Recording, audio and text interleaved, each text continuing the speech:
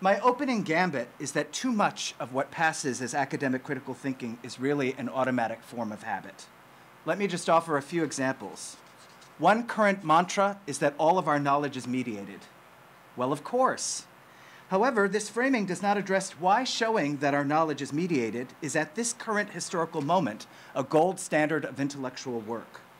Furthermore, this mediatedness is ultimately meaningless because if everything is mediated, then mediation has no intellectual work to do. That is to say, showing mediatedness is perhaps the blandest form of critique. The rise of mediation has come at the expense of objectivity, or what Kant called judgment, but this has encouraged mere relativism. Kant defined judgment as the finding of the universal in the particular, and in giving up the possibility of universality, we have given up on knowledge outside of particularity and mediation. No age has been more in need of the possibility of universality. Unfortunately, our main form of universality is mediation. Mantra 2, a close cousin of Mantra 1. Everything is both socially and historically contingent. Again, of course. Philosopher of science Bruno Latour has argued that the social has become so overused that one does not know what it means anymore.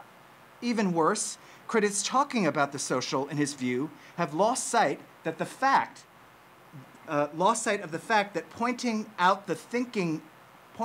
to the thinking as social is to change it. The point of doing things that are social is to change things. I find it somewhat amusing that in the name of the social, we have too often indulged in patent conformity. Less amusing, perhaps, is the way in which our obsession with the social allows us to think that we have converted academic thought into social action. Finally, philosopher of science Ian Hacking notes that at 30,000 feet, nobody worries about the social construction of gravity.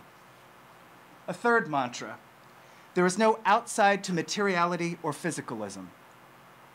Here, I worry that the reason why it looks like there is no outside is that within materiality or physicalism is one of our most abstract thoughts. I recall here Hume's warning that there is no such thing as substance because substance is necessarily a concept.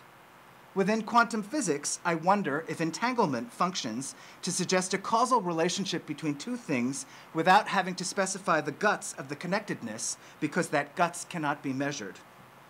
Nor can one even specify which event came first. Entanglement is what causality, without the need to specify temporal priority, looks like, and hence the rise of the term entanglement within the humanities. Within neuroscience, sometimes this declaration of physicalism does not prevent recourse to mentalism, which means that at the moment physicalism allegedly prevents dualism, it installs another one.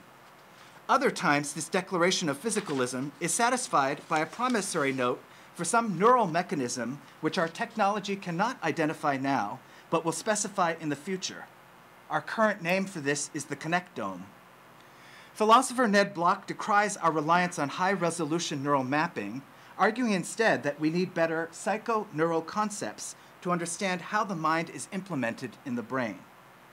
More generally, philosopher of science Thomas Kuhn made our habits more palatable by calling them paradigms, and he tried to think about how revolutions in thought occurred.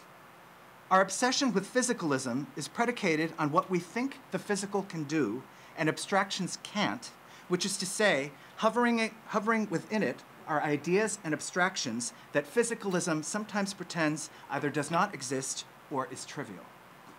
Let me press the point. Too often, academic critical thinking is simply banality.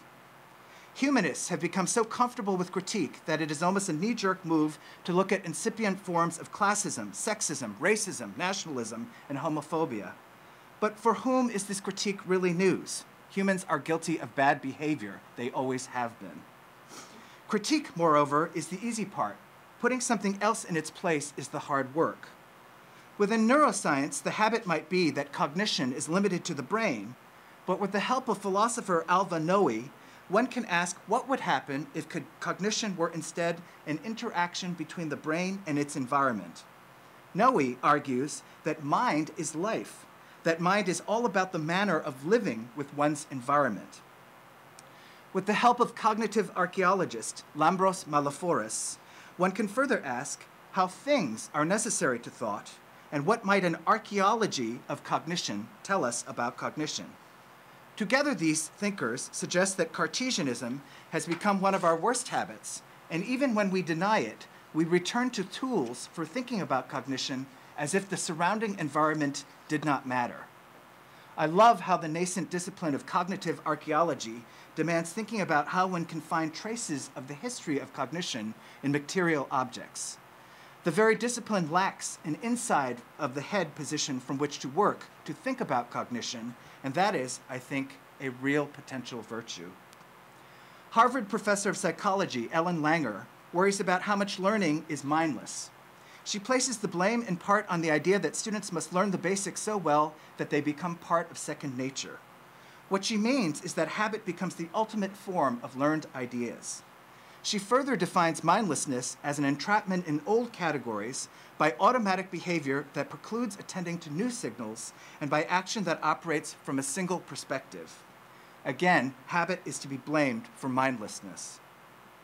Thinking about how critical thinking devolves into mindless habits perhaps helps us to consider why critical thinking is simultaneously much valued but so poorly defined.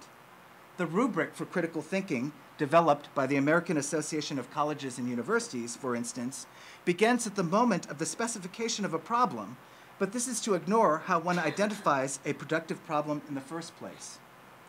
There is the repeated emphasis upon synthesis, but this is to avoid the problem of thinking about how one differentiates a strong synthesis from a weak one, not to mention the limits of synthesis. Particles and waves do not synthesize. More to the point, reducing critical thinking to one potential form of it, synthesis, predicts the outcome of knowledge in advance, and prediction without a scientific test makes for poor knowledge. AACU further claims that critical thinking is imaginative, but I'd like to see how that improves the rubric for measuring it. One example I use with my students is I talk about peanut butter underwear, which is something I hope no one in this room has ever thought about. It's imaginative, but how useful is it? It needs to be said that not all forms of imagination are equally useful. Another problem, to what extent do disciplines or theoretical positions define critical thinking in such ways as to reify habits of thought that have become so inside it is nearly impossible to explain them to the outside? Instead of careful explanations, then, we have habits and behaviors that we call synthesis or imagination. Think here of how a laboratory scientist could not possibly explain every step of her procedure, but relies on habits like objectivity. Moreover, habits within disciplines become ways of our having conversations with each other. Without these kinds of shorthand, would the conversations themselves be possible? Neuroscience supports the equivalence of critical thinking and habit. Now that I've invoked neuroscience, you have to believe me. Studies have shown that the very presence of a picture of a brain raises credibility. Current neuroscience links automaticity and consciousness because consciousness is expensive in terms of resources.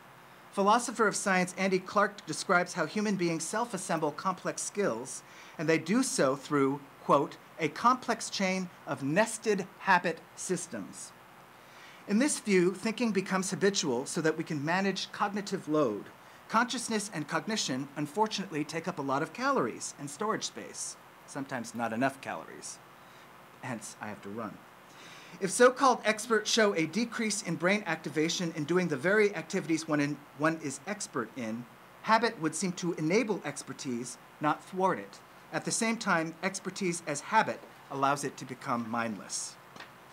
In linking critical thought to habit, then, my larger challenge is to have us question why we become attached to only certain forms of intellectual work as intellectual work. Why does a historian think that thinking historically is the be-all and end-all? Why does a laboratory scientist think that the only intellectual work that matters belongs to the lab? Why do literary critics think it's always about language? Within our thinking about cognitive load, I wonder if we're too attached to emphasizing cognition as a closed economy. Is cognition a set and fixed quantity, a finite resource? Isn't the point of thought to better leverage those resources? Must we be cognitive Malthusians? In arguing that food supply could only grow arithmetically while population grows geometrically, Malthus both refused to entertain contraception because it was immoral and could not anticipate the chemist Humphrey Davy's development of fertilizers. What equivalent entities is cognitive neuroscience blind to because of habit? I've thus far argued that critical thinking has devolved into habit. We rightly resist this equivalence because we want to think about thinking as spontaneous and not in terms of the automatic and involuntary. But not all habits are bad, and habits do not have to be automatic. Think of the work that must go into making a new habit a habit. How then to leverage habit to avoid the absence of thought in the name of thought, while at the same time to enhance expertise and mobilize its capacities? I now take back the word devolve and turn to suggest that we embrace the idea of critical thinking as habit so long as we can find a way to allow the benefits to outweigh the dangers. Here's what we gain from embracing the term habit for critical thinking. It will remind us that sometimes we need to question our expertise and to consider the ways in which we are blinded by it. It will further allow us to think about the need to teach our students the habits that count as expertise, both how to convey the inexplicit within expertise, and in so doing, make explicit what habit is all about. What are the stakes of our disciplinary habits? Moreover, teaching and learning thereby become defined as the inculcation of the right habits. Teaching and learning, thus, are transformed into forms of doing, social practices, and not just ideas in the head. Teaching and learning thereby also become less abstract and more behaviors that can be assessed and managed. Students learn that the only way to master knowledge is to practice it, to do it, and wrong-headed notions of genius and innate talent and creativity become transformed into the act of doing something often enough. One becomes a writer by writing. I am claiming linking habit and critical thinking helps shift teaching and learning from the movement of ideas that operate inside the head to the transfer of behaviors, forms of doing.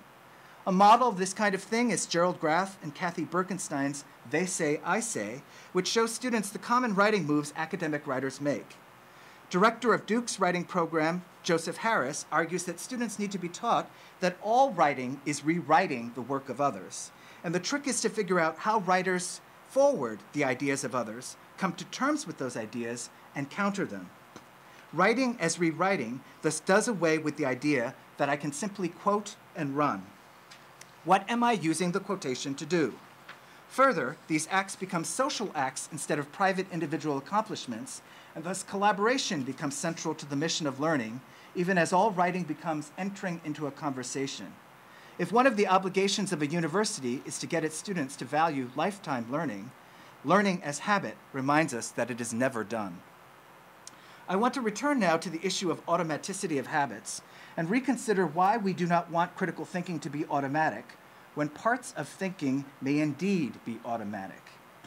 Recall the theory that expertise reduces cognitive load. One trend in cognitive studies is to think about cognition as forms of information processing, but also to think in terms of cognitive systems. So, for example, some popular metaphors for thinking about cognition are termite mounds or beehives. Individuals in these colonies do their own work, but taken as a whole, the colony functions much like a cognitive system.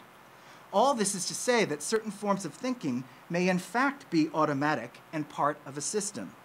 Our brains, moreover, lack a central control. To put it another way, what is the difference between thinking and an algorithm?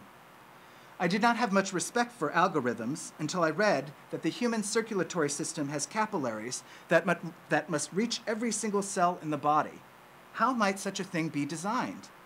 It turns out that the designer might be an algorithm. Or think of great tennis players or piano players who work automatically. The worst thing you can do is to ask a tennis player how he makes that forehand shot. Neuroscientists have been interested in zombies of late precisely because consciousness may only be a limited form of awareness. My point here is that it is not possible to avoid all forms of automaticity within thinking, and perhaps it is time to get rid of our allergy to automaticity as a form of consciousness. How then to embrace habit and yet avoid the problems I have diagnosed above? We need to inculcate the habit of questioning our attachment to particular habits, else all we are doing is making our students into zombies. We need to use habit against habit. The resistance will allow us both to evaluate the intellectual work of habit and to remind us that the role of education is to make the best habits of thought into deliberate choices. We all know we can change our habits, but we also all know how difficult it is. If we embrace teaching as the inculcation of the right habits, we can set the goal of instilling the habit of thinking about what passes as critical thinking too often merely reproduces the status quo.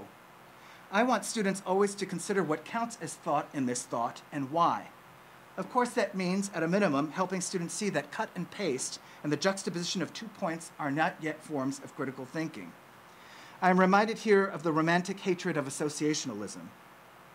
But they need to ask, what is gained by having made this particular connection? There is more. Teaching them that critical thought is a habit allows it to become a shareable social practice that takes place at the moment of doing. We hear today the skill employers most want is the ability to be a great learner. By framing learning as a behavior, but one that is subject to change depending upon the circumstances, students will learn to have habits, but not to get overly attached to them. They will learn to pick the right habits for the right problem and change them for different circumstances. They will also learn that learning is a form of doing and that it requires collaboration because it is a social practice, not something which occurs privately inside one's own head. And the idea of learning and thinking as taking place in one's own head is perhaps the first of many habits I would recommend that we rethink. Thank you.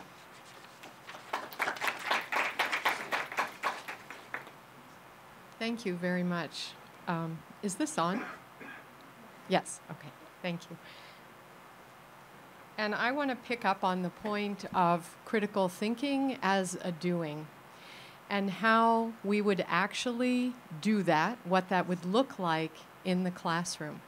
What kinds of writing assignments, what kinds of activities, how to structure a learning environment so that critical thought can be conceptualized more as a creative and performative act. My background is an IR theorist. I teach classes in IR theory. I teach world politics, which is an introduction to the theories of IR. I teach a gateway class on identity, race, gender, and culture. I taught classes on ethics and international relations.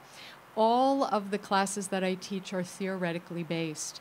And the question is, how do you take a room full of students and expose them to this deep, critical, theoretical work and get them to really engage it, own it, and learn how to do it, and how to make them excited about actually doing it. And so my comments today will, what I'm going to do is to discuss my conceptualization of critical thought, and then I want to draw on Foucault and his ideas of self-making, and his idea of care of the self, and then to weave that with Judith Butler's work on performativity. And then at the end, I'll lay out some of the different ways in which I have tried to actually bring this theoretical conceptualization of critical thought to actuality in the classroom. And for me, classes and teaching are always about thinking along a developmental spectrum, so that even within the semester, you think of where you're starting with your students and where you want them to be at the end of the semester. So how can I structure readings and activities and group work in class that will have that developmental feel to it? The other aspect of teaching for me is that in many ways teaching, Richard mentioned tennis. I've played tennis since I was in high school and played in college, still play. And for me, it is about the repetition of making a certain shot and knowing every time you go for it, it's there and you can do it. And so learning in many times is this circular process where students have to be able to come back again to the same types of assignments in slightly reconfigured ways, so that as they're learning, they can practice anew, they can put into practice the things that they are learning. So all the essay assignments that I give are in effect circular. They just kind of change their shape and become a little more complex with each assignment. And then that leaves me open for the midterm and the final project to circle back on the work of that half of the semester and to provide students with a new opportunity to then utilize the theories in a new and different way so that they're still working with the same material but in slightly different iterations. Hence, I draw on Judith Butler and the iterative idea of performativity. So let's talk a little bit about critical thought. Everybody talks about it. I'm not quite sure we all know what it is. So for me, in the way I conceptualize it, it is a highly political act. Critical thought is at its base, I think, subversive. And it is meant to be an activity that raises pointed questions, that makes people uncomfortable, that pushes back against boundaries, that questions borders, why we've demarcated Y from Z. So critical thinking is a highly political, a highly charged activity. It draws together agency. So if you think about agency in terms of us being steeped in regimes of power and knowledge, yet we still have a capacity to creatively engage these regimes of power and knowledge, and we can instigate change in these regimes of power and knowledge.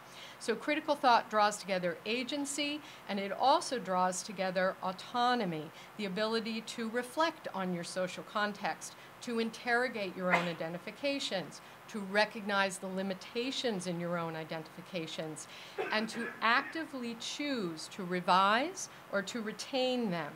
And for me, agency and autonomy are always socially relational constructs.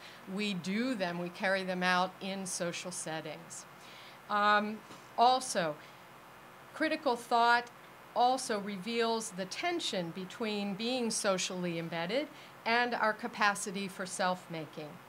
It is a subversive political act.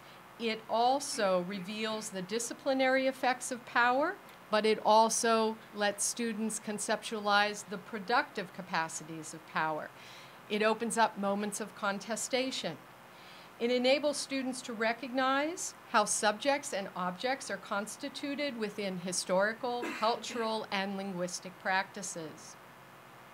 It helps us learn to identify our limitations, to identify how structures of power operate, and to open spaces for critical engagement. In the final analysis, critical thinking really is the ability for students to interrogate their self and their own social political context. So that's the backdrop against which I conceptualize and organize my class, are those kinds of observations about critical thought. What I draw from Foucault is this idea of making students aware of their own critical attitudes toward the self, becoming aware of their own traits, and encouraging a willingness to rework them. So that means I also have to be open to doing those same things in the classroom, to becoming aware, as Richard said, my own habits, my own limitations, and being willing to open to rework them and to share that actual reworking with students as we're going through different activities in the classroom. And I really talk to them about how we are implicated in the formulation of our own subjectivity, and to be able to grapple with the complexity between constraint and possibility. One of the things that I think is most salient in terms of teaching critical thought is to enable students to identify the present formulation of subjectivity and to make determined choices to become the subject that they would ethically prefer to be. So be able to look at themselves honestly and to think about kind of who they are, their identity, and yet to begin to wonder about who might I prefer to be? What other formulations of subjectivity might I like to consider, that I would ethically prefer to be.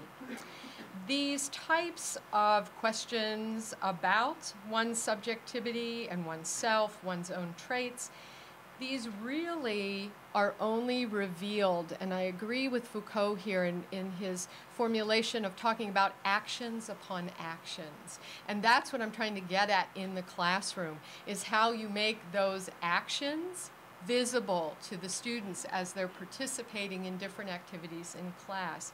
It's really actions upon actions that provide the break that enable students to refuse or to question that there's always a unique monological representation and that there are multiple possibilities for life, and to think about self-making in this more open framework. So that's what I draw from Foucault. And believe me, I will draw this all together for you in really concrete ways. And this is the way I teach. I always start with theoretical conceptualization so that you can kind of think in a more broader fashion than in just kind of laying out, well, here's an example of what I did in the classroom. Now, from Butler, what I find really interesting is this idea of performativity and how to make critical thought and actual engagement in the classroom that students are doing. A previous article that I published on teaching was called Thinking, Doing, and Writing IR Theory. And it was precisely about how I make those three processes visible and we actually do the work of critical thought in the classroom. For Butler, what's interesting is to think about one's social performance, what one does, one's acts, and that it has both a coercive aspect to it and it has both an enabling aspect to it. And the idea is to open spaces for repetitious acts, and here it would be for the act of critical thinking, to be altered or revised in ways that contest or subvert established patterns. We always, as actors, as subjects, we always function as a double agent, if you will. We're always complicit in structures of power. We're always complicit in the way the social context is established and set. But we also have the ability to subvert the context in which we find ourselves. So we always have this double agent kind of characteristic. The idea is, how do we creatively engage our context and how do we instigate change? And that's what you really want to be able to work on with students in terms of critical thought. There is this sense of an iterative possibility of doing one's subjecthood in a different way, such that it would not merely reconfirm existing discourses of power. Every time a student walks into the classroom, there is this capacity for them to act in a new way, to think a new thought, to challenge you as a professor in a new way, to challenge one another in a new way. And so the idea is, as much as they keep engaging in the act, the critical act of critical thinking, how to reveal to them this iterative possibility that every time you do it, it can be slightly different, and the outcomes and the results can shift. So how do you make that accessible to them, to understand and to see? So for Butler, the bottom line for me is the subject is a permanent possibility. Yes, we get detoured, yes, we get stalled, but it is the capacity of power to rework its own possibility. And that's what I'm trying to reveal and work with on students. So what, at the end of the day, do I want? I want to engage them in the creation of knowledge, to engage them in the work of imagination and creativity. And here I will borrow from Hannah Arendt and her concept of action, that one's identity really only can emerge in speaking and acting in public, in grappling with these questions in class, creating this safe space where students can engage, where they can speak, where they can write, where they can think. because it really is only when you can speak about an issue that you really figure out how it is, what you think about it, and what your position is, and how you're going to respond to other students in the classroom. And all of this must be done in a cooperative concert with others. And that's, I think, the brilliance of Hannah Arendt, this idea of acting and speaking in public in concert with others, so that we're all vested in this process of learning and critical thought. So what would this actually look like in a classroom? And what are some of the activities that I've done to facilitate this conceptualization of critical thinking with a focus on the idea of self-making, care of the self, and this idea of performativity? Well, I will run through a few things I have done from capstone level with senior students all the way down to first-year students. And what I will do, first of all, is just give you a short list of them, and then I'll go into a couple in greater detail. I once taught a course, and I say once, I had the opportunity to, was filling in for another professor to teach a course on human rights. At the end of that class, it was all seniors, it was about 24 students. They worked in small groups throughout the semester, and they were responsible for different activities throughout the class. The production of a human rights newsletter that came out twice the semester. We had a human rights film festival that the small group was responsible for putting together for class. The final activity in the class was an actual performative art piece based upon their research work that they did in the course and what human rights issues they were involved in. And as I was explaining to Richard, it is the one time in my career where I told students, okay, I'm not going to film this because I've never done this before, you've never done this before, let's just see how this works. It was absolutely brilliant. When they finished, it was about a 15-minute performance that the group that was responsible for organizing it organized the rest of the students in such a way that they were working through their research. And then they also, in the middle of it, did this really interesting, evocative representation of Gandhi's Salt March, and actually put a mound of salt in the middle of the room. And some of the groups of the students, and I'm thinking I'm going to get fired, and some of the students knelt on the floor, and other students kept walking around them in a circle, and their goal was to try to make mounds of salt, some type of productive work. And the students circling around them would keep knocking down their piles of salt. And this, in effect, was their representation of how difficult the work of human rights is. And by the end of this performative art piece, I literally had tears in my eyes and was speechless. And going into this project, I must be absolutely, and this is the way I teach, I had no idea what was going to come. But I thought, look, you put 24 really creative, brilliant kids together, give them some project that's outside the realm of the normal, and say to them, what can you do with this? And it really was phenomenal. They actually started the project the same way they ended it. They started in a circle saying, we are the ones we are waiting for. And then they went through, then there was another piece where they had some verbal interactions. And then at the end of the performative art piece, they came back together in this circle and said, we are here and the time is now. And even now when I tell you, I got chills because it was just a wonderful operation, a wonderful performative moment for them to be able to embody this work of human rights and how difficult it is, but to think about it in this iterative way of how this can be conceptualized in different ways. So that's kind of representative of the work I do in the classroom. And let me give you a couple of others that might be a little more comfortable for you to try out. One of the things I did when I teach global governance is I divide the students, well, I let them divide themselves into teams, and they create global governance newscasts. They go all over the university looking for really cool venues, and they do, some do the Judy Woodruff PBS NewsHour. They can do it any way they want. The idea is they're assigned at specific specific target points in the semester where we would be reviewing certain themes and ideas and problems.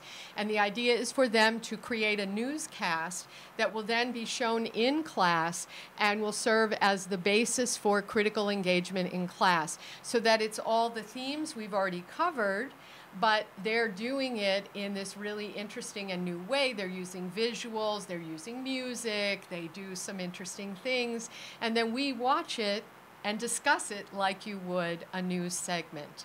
And so it has the dual function of content review, but also the possibility for engaging the content in new and different ways in which we didn't already cover it in the class to that point.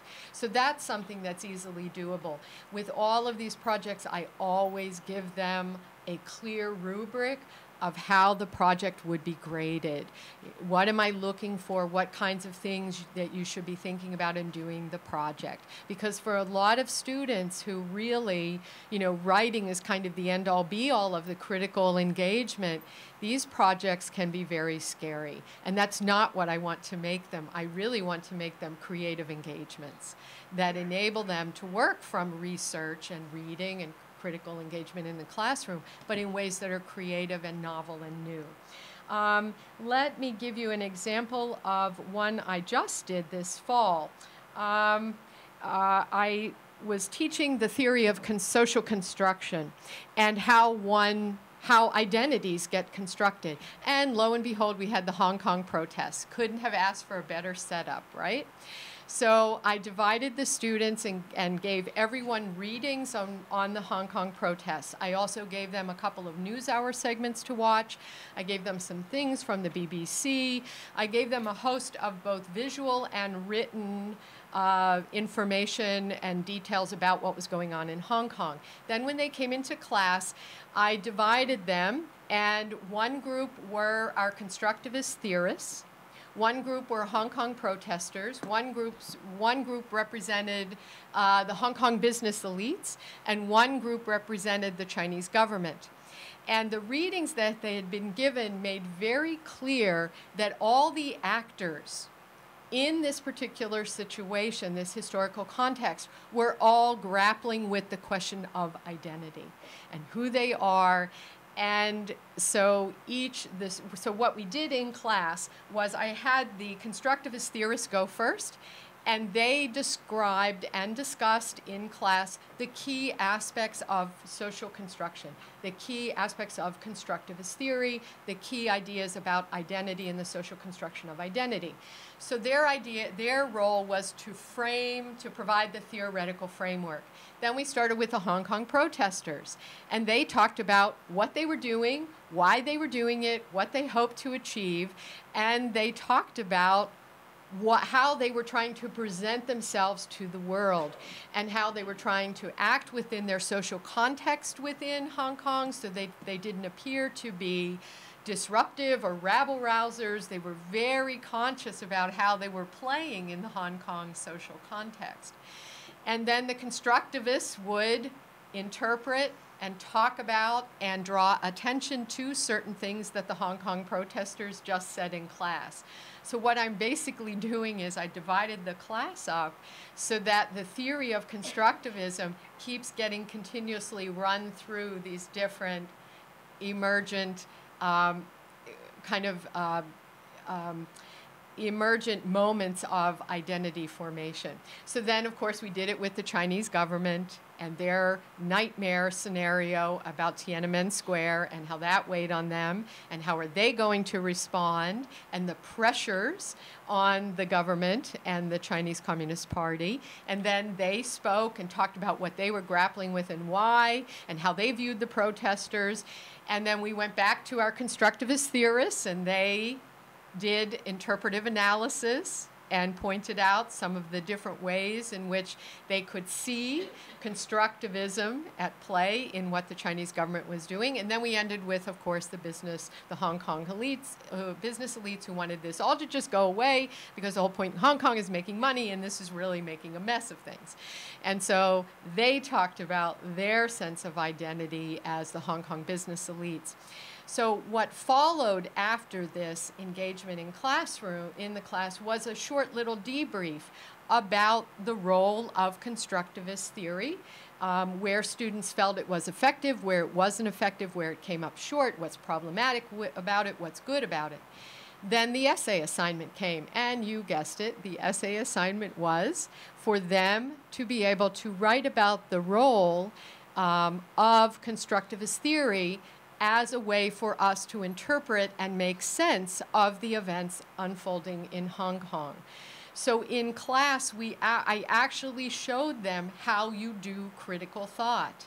And they participated in those acts of critical thinking. And then they have the opportunity to write.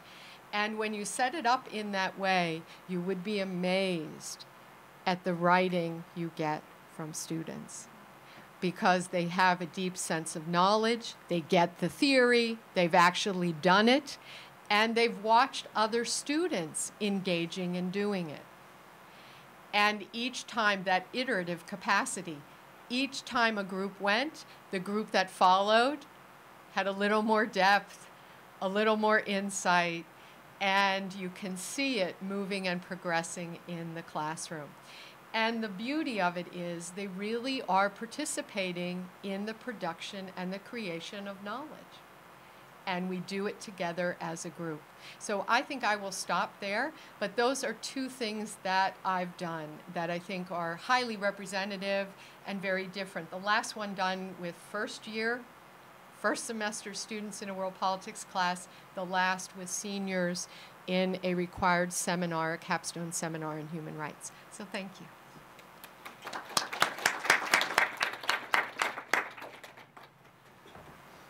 So shortly after those two, you have questions.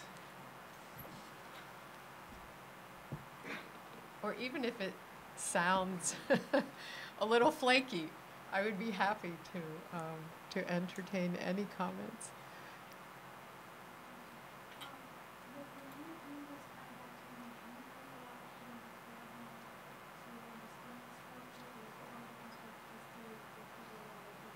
They figure it out as they go along. Yeah.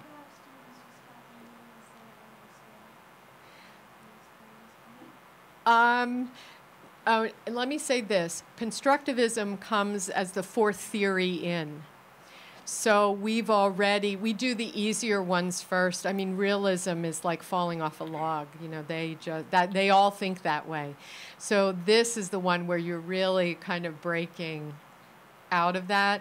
And so by the time, and what I have, each theoretical paradigm, I spend 2 weeks on it and do this kind of work in class, so that the writing assignment is really their opportunity to do exactly what we've already been doing and to engage. I think this semester, the realism one, I had them read a series of different articles, and then I had them have different realist theorists advise President Obama on what to do with ISIS. So that was the writing assignment. And the responses by Machiavelli were priceless. I mean, they really, they just get in there and, they really go with it. So, and there you can kind of see their creative minds being able to work within the different frameworks of realism, but being able to expand upon that in a way that's highly idiosyncratic in many ways. So, yes.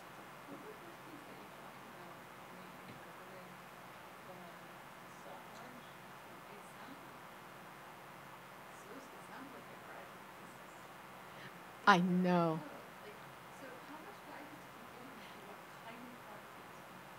Absolutely none. I gave them some examples of performance art and gave them some different things to look at. And I talked to them about performance art and what its intent is. And with a class like human rights, we'd been doing this this is the most depressing class I've ever taught, actually. And so at the end, at least it was a chance for them to have some positive, experience with it. But in all honesty, I really just gave them a good understanding of what performance art is, what its intent is supposed to be, and to be able to work within the projects that the students were producing, and then how to think about how to organize them. And it was interesting. The projects actually broke along the lines of identifying problems that are current problems, identifying human rights success cases, and then looking at the kind of broader recommendations one could make in terms of the study of human rights. So they were able to organize the performative art piece, drawing on the different ways in which they grouped together the projects.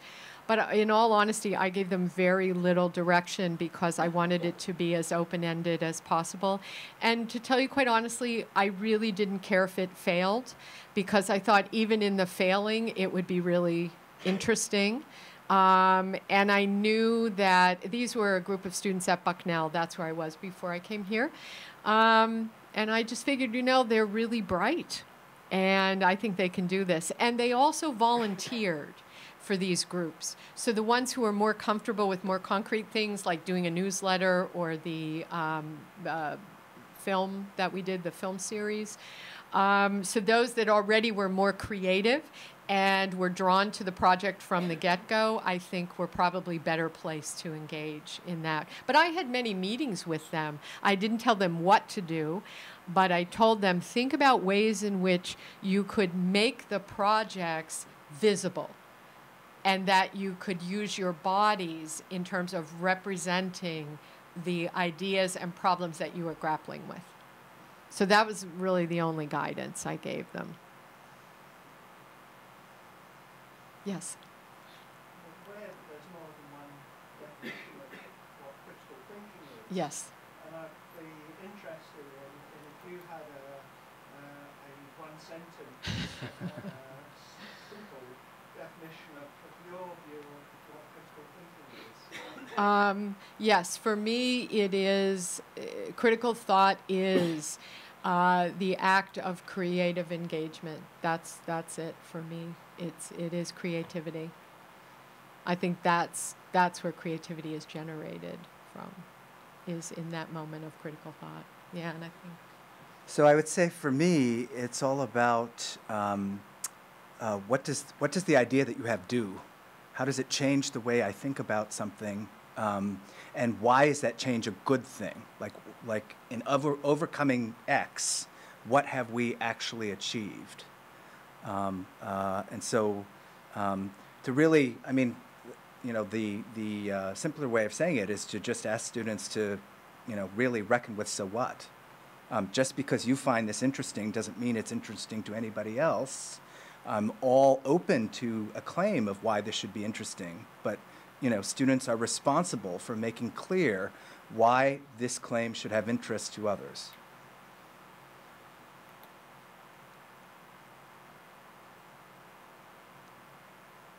Yes.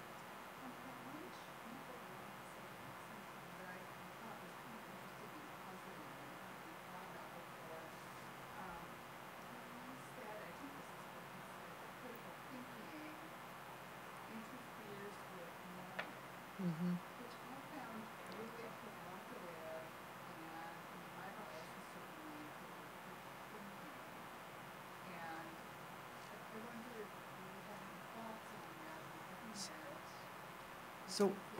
So the way I think about this is, and this is why I love to teach Foucault and have students think about Foucault, is for me, Foucault is all about the forms of knowledge, the forms that knowledge takes. And what Foucault does, and very few people do it as brilliantly as Foucault has done, is he takes a system and he reads it sort of ass backwards, but makes it clear that in the flipped reading, this is the way it usually is, right? So he takes, in the history of sexuality, you know, the notion that the Victorians were repressed about sex, right? He turns that on its head to say that, no, actually, the Victorians were obsessed about talking about sex, and there wasn't repression about sex, and sex was all they could talk about, and sex becomes a discourse of identity and of power, right? And so that's the way in which he flips that thing. So I think that I like to think of the form of critical thinking, right? Not to label, the minute you label something as critical thought, You've given it a kind of weight that it hasn't earned. I like to think of it as a form which may or may not earn the right to critical thought, especially since I'm a reader for the ACLS competition, and there are basically 7 moves that people make, and it's kind of depressing to read people all making the same transnationalism, all making the same gestures, when you really want to try to find that project that really sort of thinks outside of the box. So I think that what he's getting at is, and the other thing that he was getting at is that this notion that we teach our students to resist, right? So I was teaching Edward Said and Orientalism, and the student brought up that a book had been published called Ornamentalism, which was a critique of Said for being classist. And of course Said is classist, right? That's not a meaningful critique on some level, because that's not what Said was after. So many people can critique Said, but are any of you going to be Said, right? Who is going to be cited like Said? Who is going to create a field? So part of what I try to do is to try and get students to be less satisfied with that critical cheap shot, and really think about, okay, Locke was a sexist, but can you write the essay concerning human understanding? And let me, F-O-U-C-A-U-L-T. F-O-U-C-A-U. Okay. Let me respond to that, too, because I thought that was curious. And I thought about it as his critique of what has come to represent critical thinking, particularly at the secondary level. And I had a struggle this semester with first-year students in world politics for the university college. And this is a highly select group. They want to be in this world politics class. They know how challenging it is. They know they're writing once a week for me. And I'm no holds barred, nonstop. This is what we're going to do. And they had learned and internalized the DBQ formulation of critical thought. And I used to be, my career began teaching at the elementary, then at the secondary level, and I was a high school principal. And I am very familiar with the AP exam and the DBQs. And they are very comfortable in description. And that for them has become the definition, and that's what they're being taught at the secondary level, is critical thought. The ability to describe with facts 3 things that fit in your thesis statement. You just shoehorn them in there, and then first paragraph, bang, second, third, and we have a nice intro, conclusion, here's the bow, done. And they are very comfortable describing, identifying, but yeah, I had a terrible time getting them out to the ledge. Take a chance, make a point, say something that's controversial, plant a flag, make a statement, declare a ground, defend a ground, because it had just been so ingrained in them that this is the process of critical thinking. This is what critical thinking is. And so in that regard, critical thinking really is the death knell of knowledge. Because if you even think about how the DBQ is set up, right, these short little paragraphs, and they just go through, they circle the information, and then they figure out, okay, what are the 3 big things, boom, boom, boom, and it's formulaic. And they do it in a compressed time frame.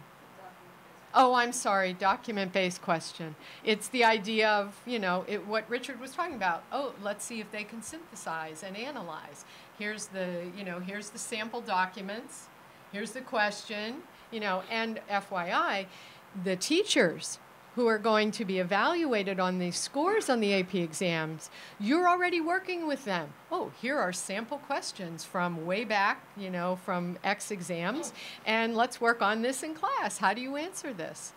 And that is not critical thinking at all. And so my sense was that's what he was referring to, is what really has kind of been inserted as critical thinking that is anything but.